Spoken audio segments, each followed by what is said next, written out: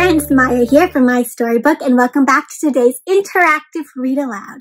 I have a fun one for you today featuring one of my favorite characters and hopefully one of yours too. Double thumbs up if you remember Amy Wu. Amy Wu is such a fun character, and if you don't remember, Amy Wu is the star of these two other books, Amy Wu and the Perfect Vow, and Amy Wu and the Patchwork Dragon. So I have done interactive read-alouds of both of these books, so if you haven't checked them out yet, I will link them down below in the description, and there you can read along with us. Amy Wu is back with a new story about welcoming friends. So this is great for back to school, welcoming each other back to new school year, but it's also just great for any time of the year as a reminder of how to be welcoming and welcome new friends and neighbors around us. All right, so double thumbs up if you're ready to get started. Excellent, let's begin. So the title of today's interactive read aloud is Amy Wu and the Warm Welcome, written by Kat Zhang and illustrated by Charlene Chua. So that means that we have the author of our book, the one who wrote all the words, and the illustrator is the one who draws all the pictures. So if I take a look here and see, what do you notice going on the cover, my friends? Yes, I know. So many different things. I see this is Amy Wu, our little friend Amy Wu. She's always got her little kitten. I see some new friends. It looks like very happy. Like this is a scroll, like something you write on. There's clouds, some light shining. Warm welcome. It sounds like Amy Wu is going to be welcoming someone. My friends, have you had to welcome anyone new, maybe to your school, to your class, to your home, or your neighborhood recently? And if you have, go ahead and share a little bit about it. Wow, very cool. Let's see who Amy Wu is welcoming today. Well, here if I open the cover, the first thing I notice is all of these different ways to say welcome. And they even have Vietnamese, my friends, which is a language that I know, Chào mừng. So there's other different ways, Malay and Indonesian, Korean, Hindi, Farsi, all ways to say welcome around the world. If you know a different language, do you know how to say welcome in that language? Very cool. If not, you can take a look at some of these. So here's our title page. It has the title of our book, Amy Wu and the Warm Welcome, and our author and our illustrator. Then, over here I see the little cat. When Amy arrives at school, Miss Mary has a wonderful surprise. A new student.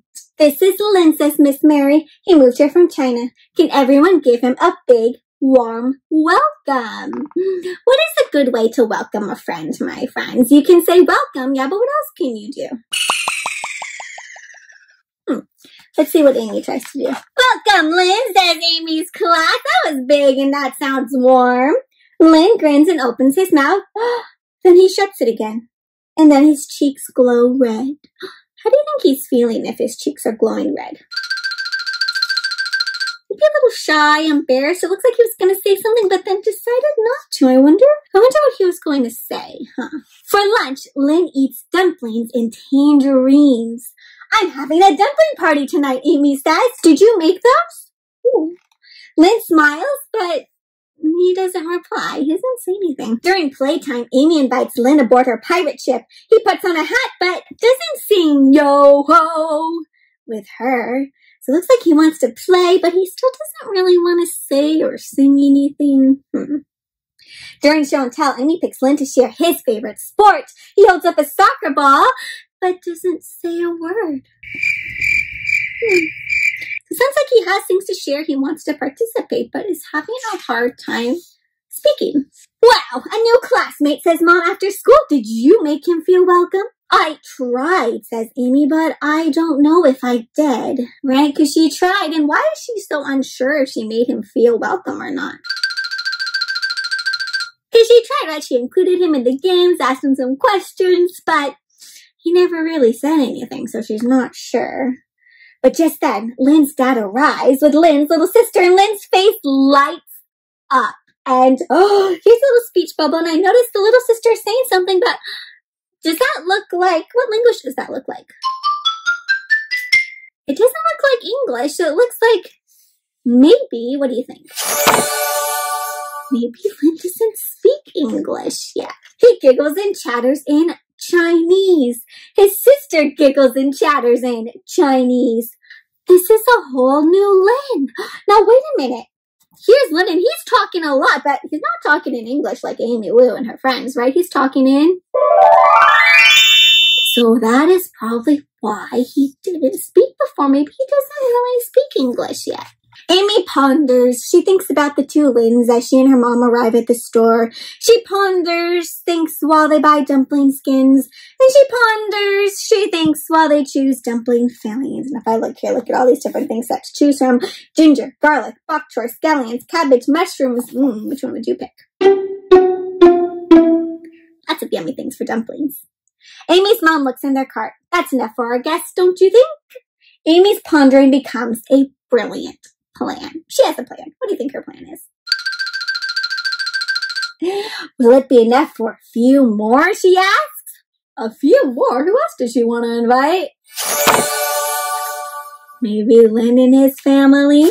At home, Amy's grandma helps her roll out a long sheet of paper. Amy chooses her favorite markers. Then Grandma writes the message while Amy says it out loud. She already knows the characters. So characters are how you write in Chinese. You use characters to write. In English, you use letters of the alphabet. Chinese, you have characters. So it looks like she wrote a message and she drew some pictures. What do you notice is on her banner?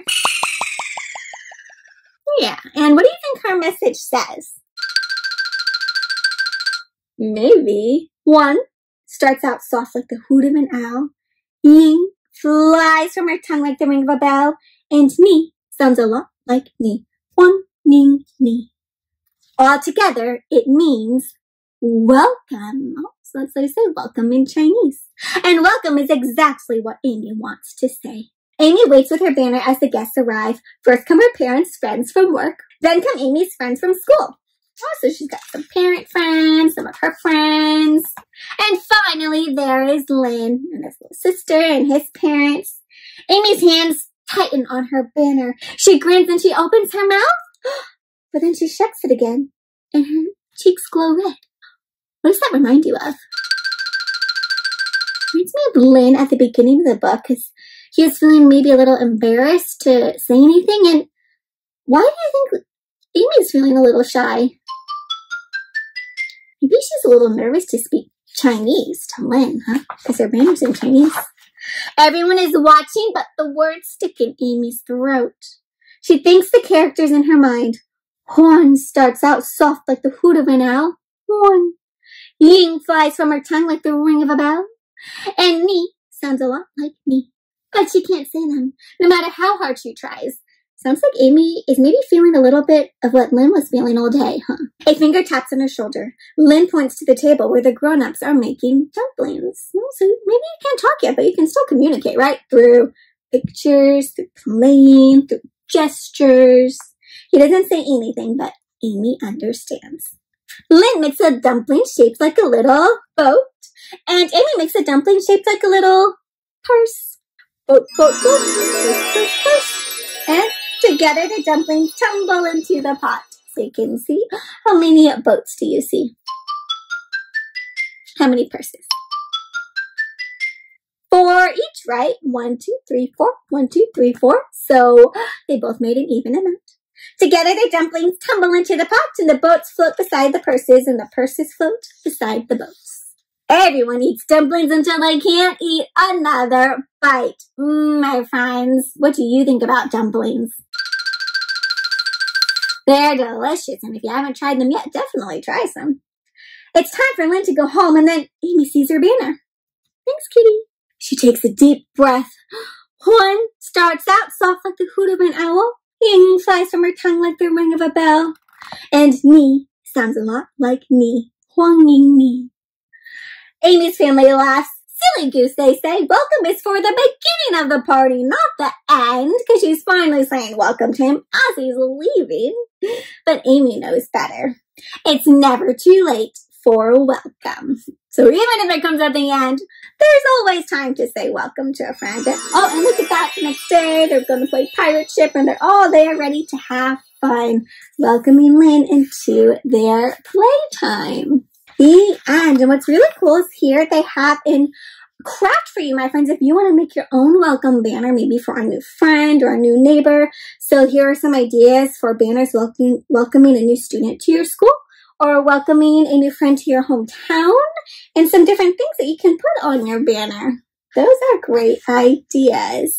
All right, my friends, the end. What a sweet story, my friend, in addition to the Amy Wu series of stories. And this one has a great idea of how to make a friend feel welcome, even when you maybe don't speak the same language yet, you know?